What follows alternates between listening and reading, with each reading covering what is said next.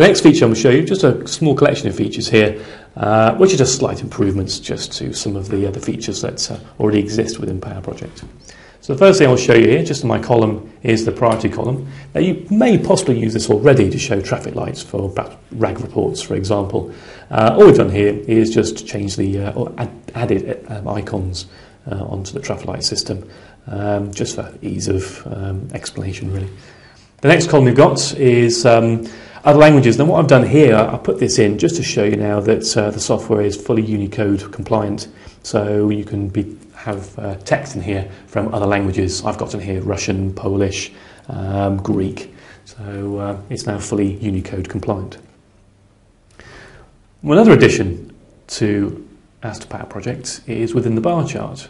Now historically, next to each of your tasks here, you had the line numbers, and this was controlled from this area here within Format Bar Chart.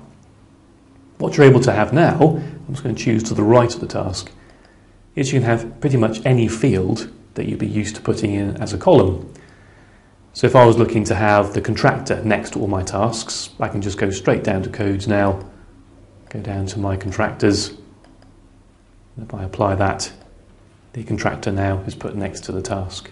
So very quickly information can be put onto your bar chart, just so that when you're printing it, or even just working on the computer, it's easier to see who's doing what.